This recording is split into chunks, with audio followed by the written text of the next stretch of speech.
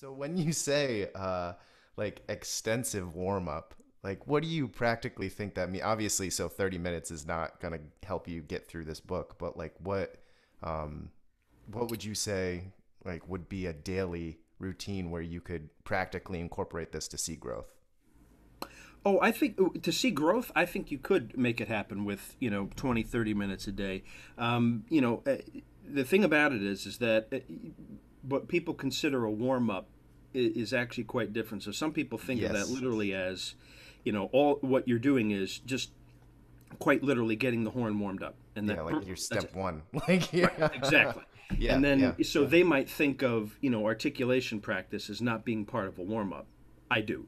I Or they might, 100 I yeah. just went I had just had I just made a blog post about like what you should think about for your warm up, and I had constantly people commenting saying like all these things aren't really in a warm up. And I'm like, "Well, then we're did you read the whole article? It says at the end like if you don't think that's a warm up, then we're not talking the same language right now." But yeah, okay. That really yeah. Right. So, and then they'll not think that practicing mechanism is part of a warm up. Well, that's technique. Well, is technique part of a warm up? And so, to clarify, what I'm saying when I say a warm up, I mean essentially your practice that you do before you do etudes and repertoire, Yeah. Yeah. quite plainly. And so, for somebody who's going to practice 3 4 hours a day, I would say a warm up could be an hour. And they Yeah. think, well, that's a lot. And well, it is, but what you're also trying to do is make your practice later on more efficient because those fundamentals are so well ingrained, Yeah. and that you're not having to revisit working on, really refining articulation in your repertoire because you've already done that, in a very specific way, or you're not having to think about a whole lot of fluidity and connection and control of dynamic and sound and all that in your repertoire and etudes because you've already set that up. You Yeah. can of course go too far and not really warm up, but just totally beat your chops up. Yeah, burn out before you Exactly. start. And so by the time you get to the repertoire, you're completely, gone. And the control isn't there. So for somebody who hasn't thought of, doing a 45-minute or an hour long warm up, or thinking of it that way, I'd say absolutely just start with 20 minutes, 20, and have it be prescriptive.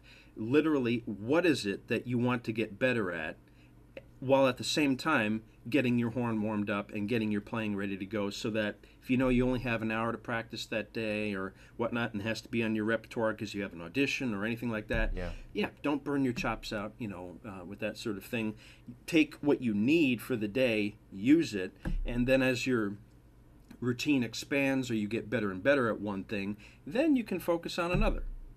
Yeah. And then you can say, all right, now I've got a bit of time. Now I'm going to put some double tongue into my routine, or triple tongue. Or now I'm going to take those upper register long tones. I've done low register really well. I've got that set. Now it's time to start doing regular, altissimo long tones and all that stuff.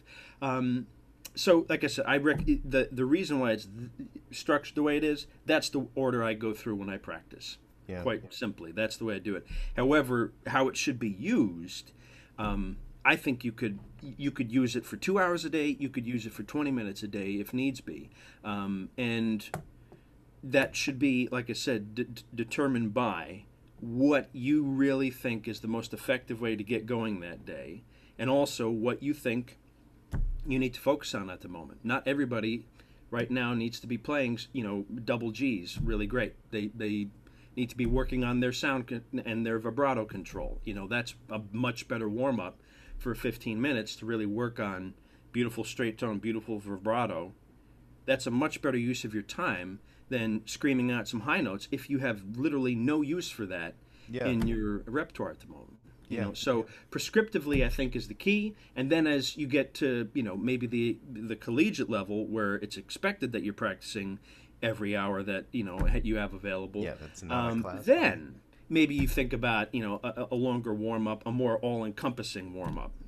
And quite plainly, when I'm back in the days where there were gigs, and I was traveling for like quartet stuff and whatnot, and that day I knew I maybe have like 15, 20 minutes to myself before Hmm. we'd have to rehearse for the gig and then travel.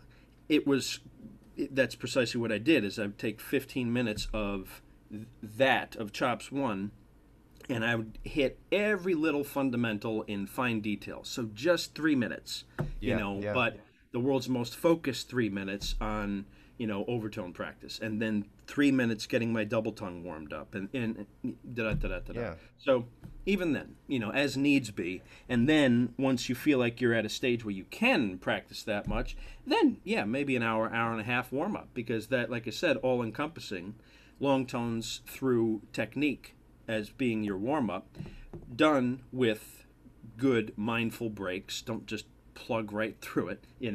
But I think of a warm up these days when I practice, and it's usually about an hour or so. I'm warming up for the rest of the day. Yeah. I'm Yeah. warming up my chops, I'm warming up the horn, but I'm also warming up my brain and my ears to get ready to actually engage with the instrument fully. Yeah, no, that's 100%. That's like very validating knowing that that's your answer to that question because that's how I've been treating it. Excellent. Yeah. No, I really do think the order and it creates the utility of like how to navigate through, especially book one, because it's just